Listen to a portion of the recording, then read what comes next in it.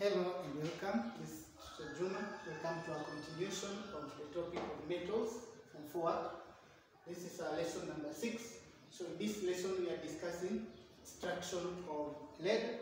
Then when we finish lead, we are going also the same lesson. We are also going to discuss the extraction of copper. So lead, the chief ore is galena, symbol lead sulfide.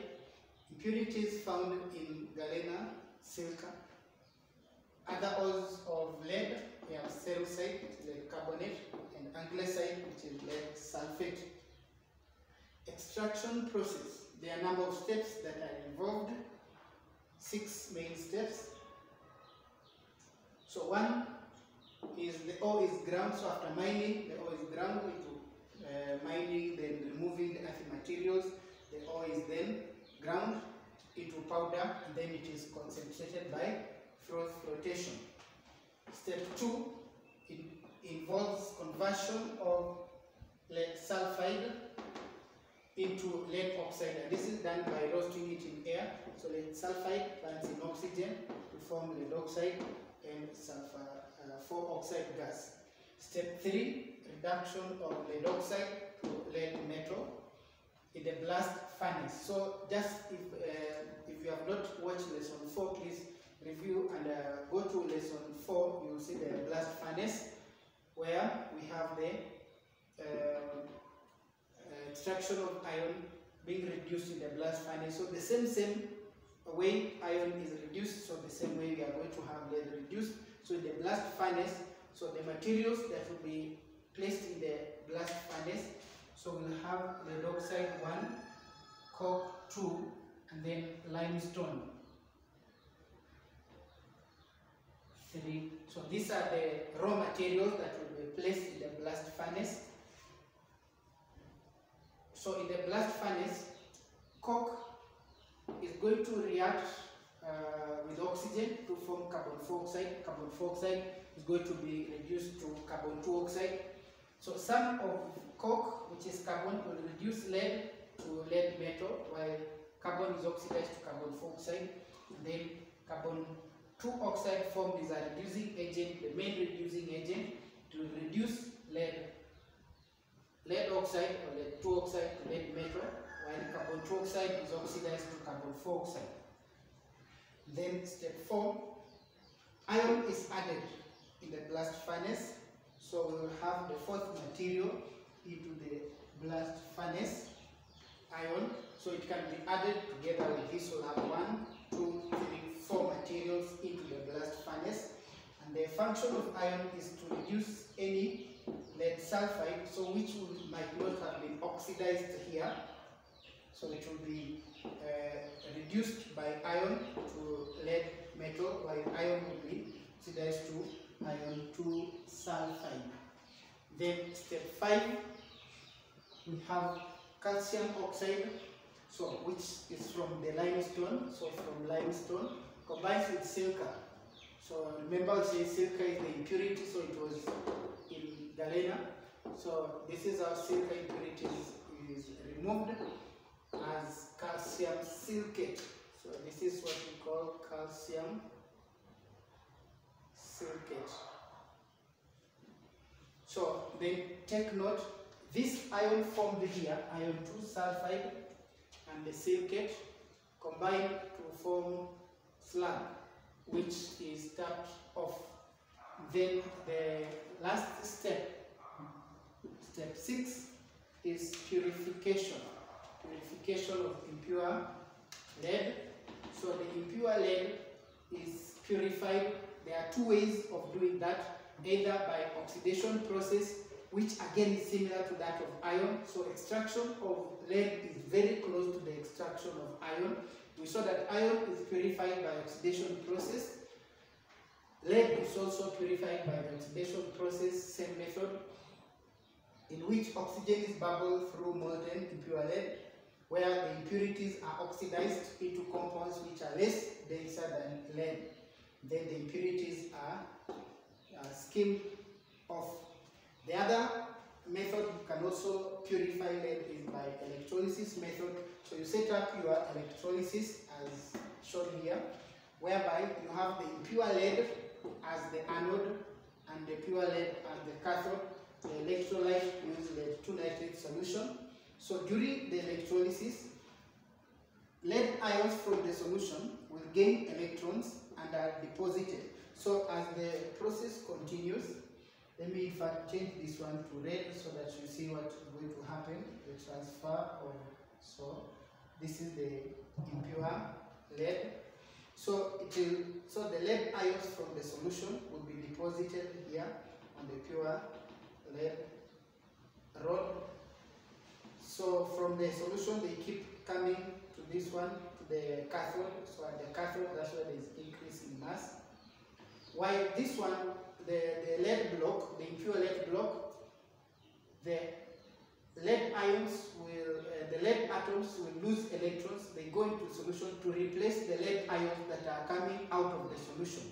So with the time, you are going to have this one, which is going to reduce in size. So you are going to have your lead block going into solution. So with time, it is going to remain very small, and then anything that is not lead, so this we call it sludge or sediments, they will fall off, they will not dissolve into the solution. So this we call it sludge or sediments. So they will fall to the bottom, while at the cathode there is going to be addition of more and more lead. So the lead that is added here is very pure. So this is pure lead. So it will be added. So by the end of electrolysis process, then you are going to have more lead added to this side. And this is how purification is done, while this one reduces inside, the anode reduces inside in size, dissolves going to the solution, and the anode and the cathode, there will be addition of lead as the ions from the solution gain electrons and are deposited as lead solid. So these are the respective equations. The equation for the reaction and the anode. The lead block, which is impure. So the ions go into the atoms go into solution by forming ions and losing 2 electrons. The 2 electrons are gained by the ions already in the solution. They are deposited on the cathode as lead solid. So this will be pure lead. And this is how purification process is done. And in short, that will be the extraction of lead. You can refer to the notes for more explanation, and then do as many revision questions as possible. With the metals, you need to revise a lot. The more you go through questions, you get flowchart summaries. They are going to be of great help. But in short, this I'm highlighting the key areas. So the key areas will involve this part, the chief ore, the impurities. Sometimes you are told, apart from the chief ore, mention any other ore. So it is also important to master the ores.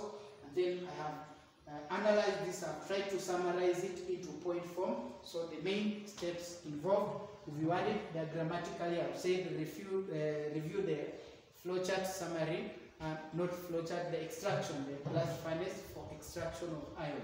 Extraction of iron is very close, very similar to extraction of lead. So up next, let's discuss extraction of copper.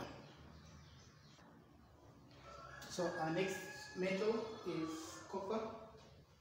The chief ore for copper is copper pyrites. Impurities found in copper pyrites are traces of silver and gold. The other ores of copper include copper cuprite, chalcocite, malachite. We also have azurite,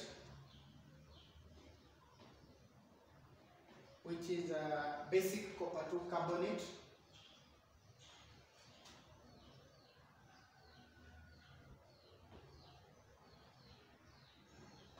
Basic copper 2 carbonate. Then next will be the process of extraction of copper. The the process of extraction of copper.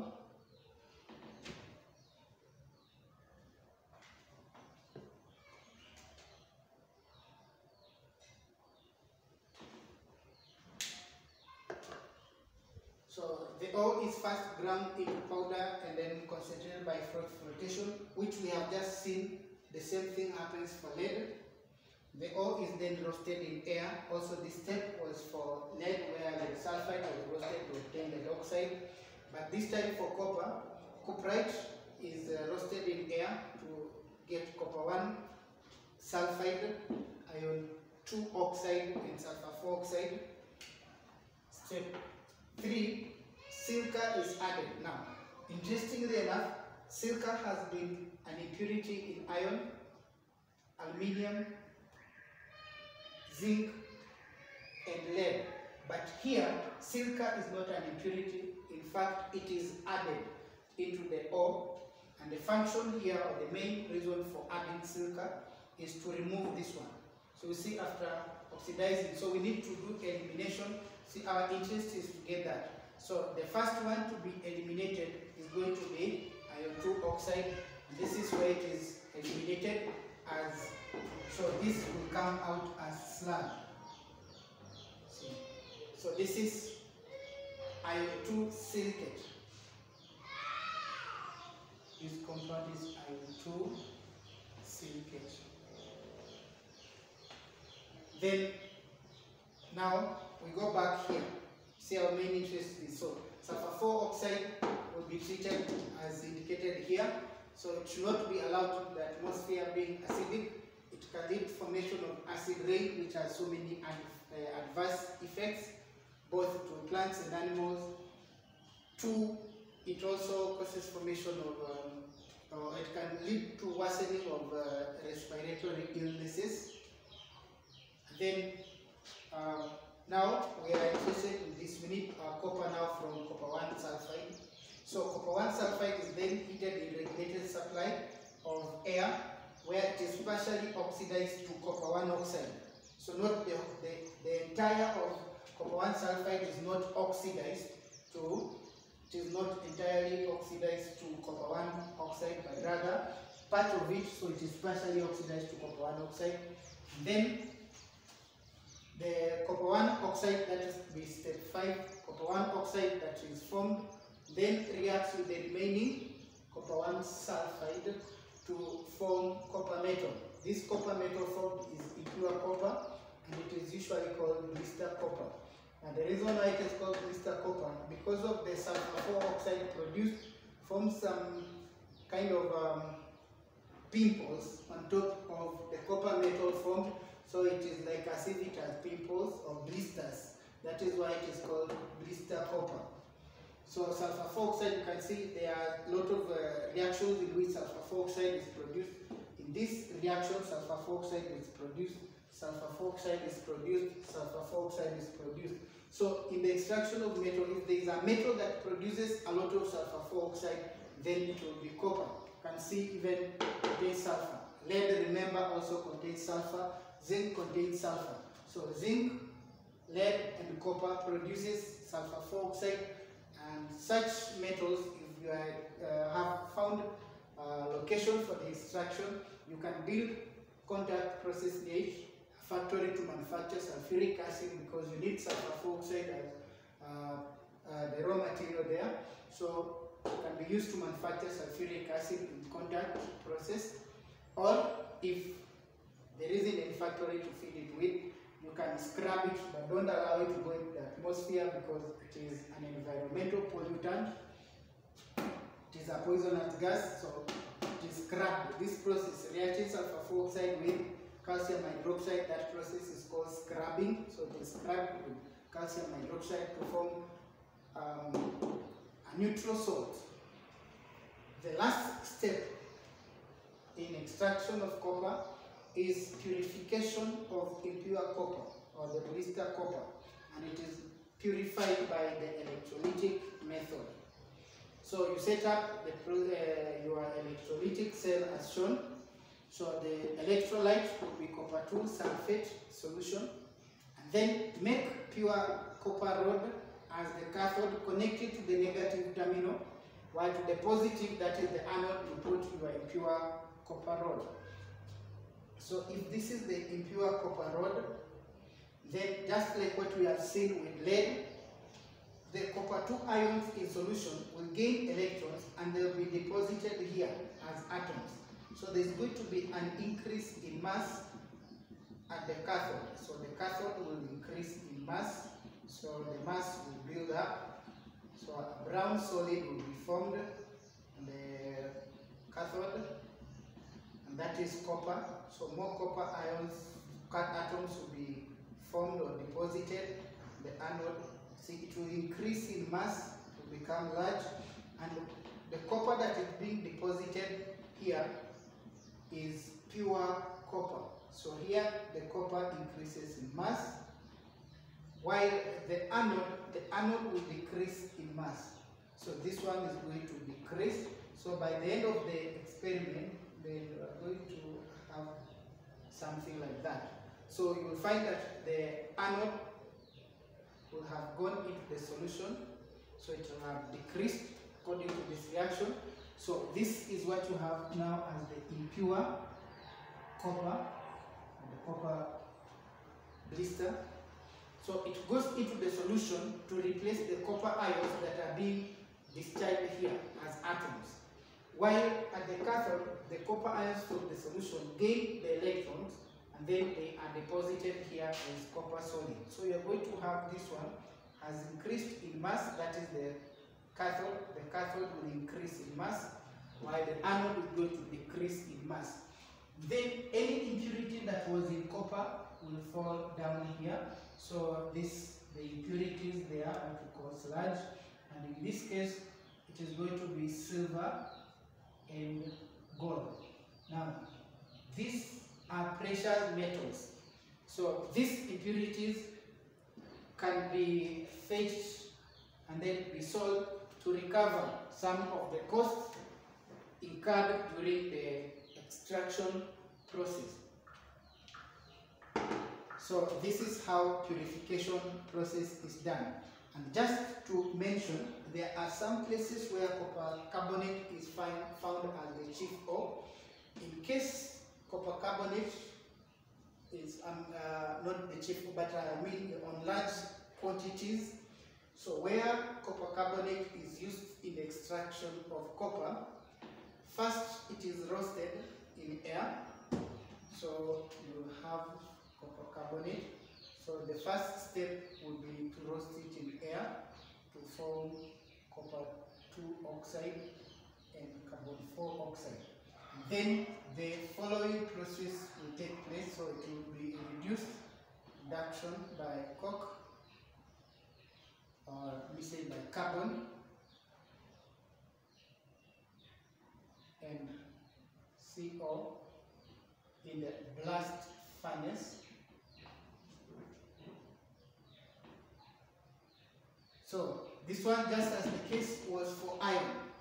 So copper 2 oxide will react with carbon in the blast furnace to be reduced to copper metal.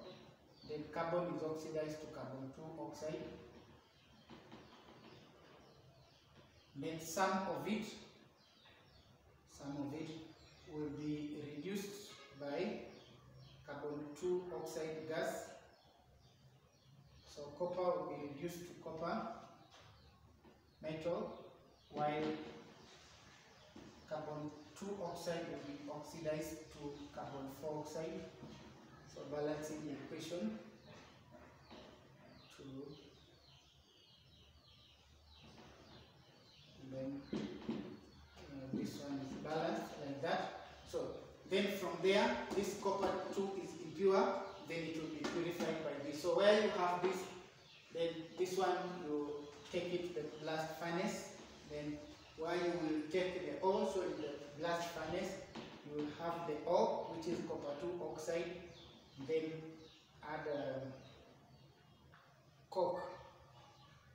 Then you reduce it by coke. So here you might not need limestone because you don't have silica impurities to remove them. So where copper 2 carbonate is found on large scale or where it is used in the extraction of copper, and this will be the process that will be followed. It's reduction, that is, we heat, decompose it to oxide, and the oxide will use it in the blast furnace. This reaction will take place.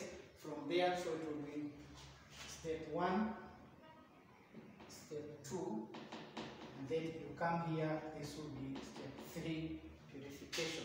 Otherwise, where copper pyrites is used, then follow that process that I have just illustrated, and that will mark the end of lesson 6, in which we have discussed extraction of copper and extraction of lead. So in next lesson, that will be lesson 7.